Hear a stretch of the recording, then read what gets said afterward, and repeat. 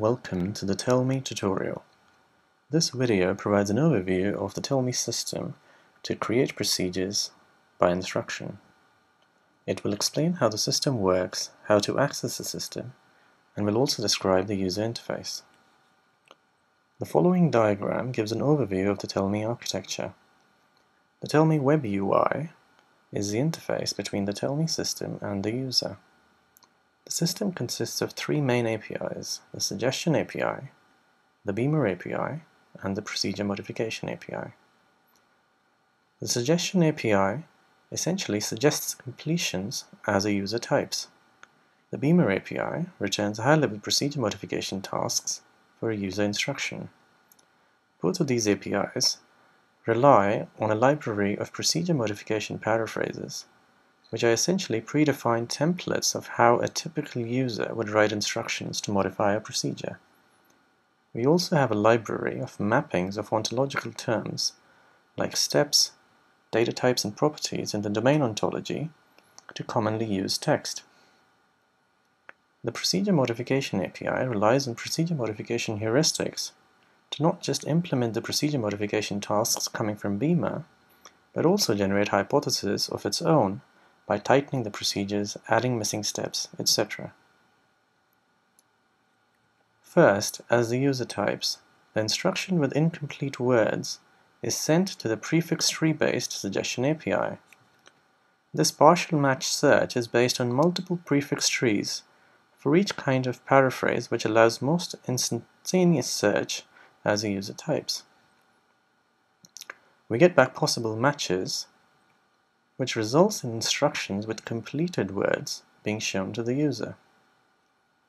Once the user selects a completed instruction, or chooses to write one of his or her own, the instruction, along with the current procedure, is sent to the Beamer API. The Beamer API does a full instruction search based on the procedure modification paraphrases and the domain ontology text mappings, and returns a set of procedure modification tasks. These tasks, along with the current procedure, are sent over to the Procedure Modification API to check for validity of the modification tasks, perform the modification, and add alternative procedure representations based upon its procedure modification heuristics. These possible procedures are then sent back to the Beamer API, which sends them back to the TellMe web UI to be shown to the user. The user then selects one of the possible procedures as the current procedure, and the cycle continues for the next instruction. Now I shall quickly give an overview of the TellMe web user interface. You can access the TellMe portal from the URL shown on your screen.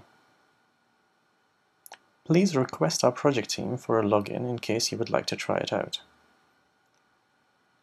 This is the TellMe interface window for creating procedures.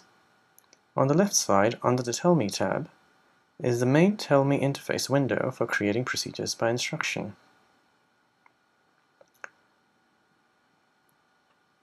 On the top left is a text area where we can type instructions to the TellMe system.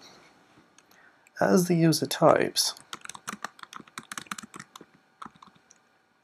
the TellMe Suggestion API offers word and sentence completions based on the library of paraphrase patterns that it has about all the steps in the domain.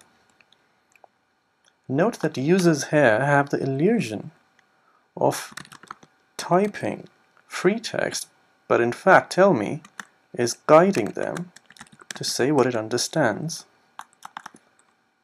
by offering these completions.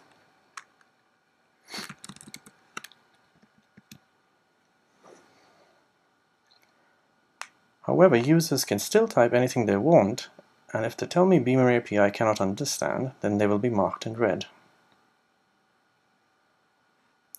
Each instruction by the user is inferred by the TellMe system to create multiple hypothesized procedures, and the user selects one before proceeding further. This creates a history of the user's utterances and selections in a tree form which is shown under the instruction text box. And finally, on the right-hand side is the procedure representation itself. It is divided into two parts.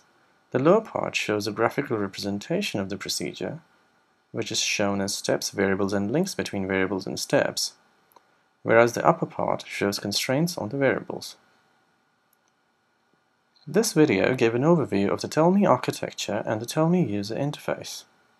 In the next video, I shall go over an example TellMe scenario and explain what is going on behind the scenes in the TellMe system. Thank you.